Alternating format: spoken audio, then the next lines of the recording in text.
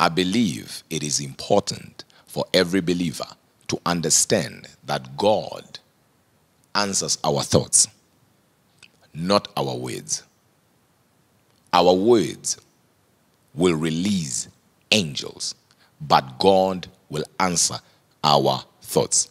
No wonder why the Bible declares in the book of Isaiah 65:24, before you call, I, the Lord, shall answer you. Before you call, I shall answer you. Meaning God does not answer what comes out of your mouth, but God answers what is in your spirit or thoughts. I know one will ask, but Apostle, if God does not answer what comes out of my mouth, why am I calling? Why am I praying?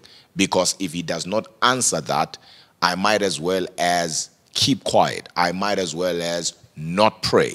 Well, your words or your prayers will release an angel. Let's go to the book of Daniel chapter 10. The Bible then declares there that when Gabriel came down, he said this to Daniel. Daniel, from the first day, you set your thoughts to seek understanding. Thy prayers were heard and an answer was given. Wait a minute. He was answered on the first day, but what did God answer? His thoughts, because from the first day you set your thoughts to seek understanding, thy prayers were heard, meaning God hears our thoughts and answers our thoughts. But listen to what Gabriel is saying. But I have come down because of your words, meaning what comes out of your mouth releases an angel that is supposed to come down with your answer. Believe it or not, everyone watching right now, including yourself, you have your own personal angel. And we see that in the book of Acts chapter 12, when they said it must be Peter's angel. We see that in the book of Matthew chapter 18 verses 10, when Jesus speaks about the guardian angels for the little ones. Now watch this. Since you have a guardian angel, since you have a personal angel, that very angel is responsible for everything that God will release from the realm of the spirit to the realm of man, which is the realm of time. It is the very same angel that the day you were born, that angel actually helped you to come to this realm. It is the very same angel that the day you die will take you back to the Father.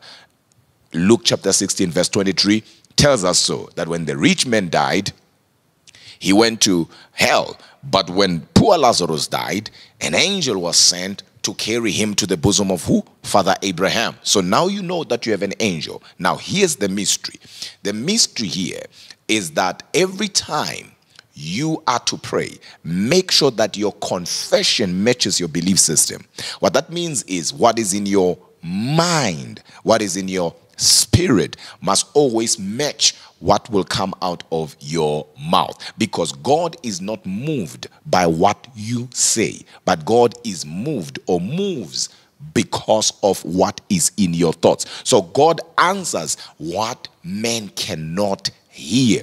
So a lot of people will confess good things, will say good things, will say wonderful things, will say great things as they pray, but their thoughts will be saying something different from that which is coming out of their mouth. And God does not answer what comes out. God answers your thoughts. That's why you find people saying, but when I pray for other people, people get healed. When I pray for other people, they receive their answer. It's because at that moment your thoughts and your words are saying one thing. Hence, God is able to use you to answer their prayers. But when it comes to you, you are whining, you are murmuring in your mind, you are complaining.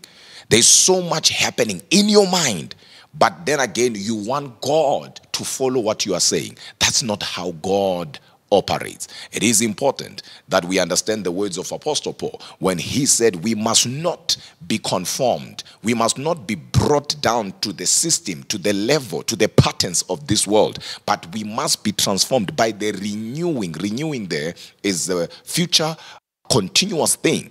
Renewing, ing, renewing of your minds, because it is through the mind that we serve the Lord. Remember, Jesus said, not everybody saying to me, Lord, Lord, shall see the kingdom of God. And the Bible then explains why. He says, you say Lord with your lips, but your thoughts, your minds are far away from me. So God does not move because of what one says. Of course, angels move because of your words. But the only time angels will move, they will only move if or when God answers your prayer, because they don't move according to your will or their will. They move according to God's will. So from today, every time you pray, make sure that your thoughts are pure. Your thoughts are purified.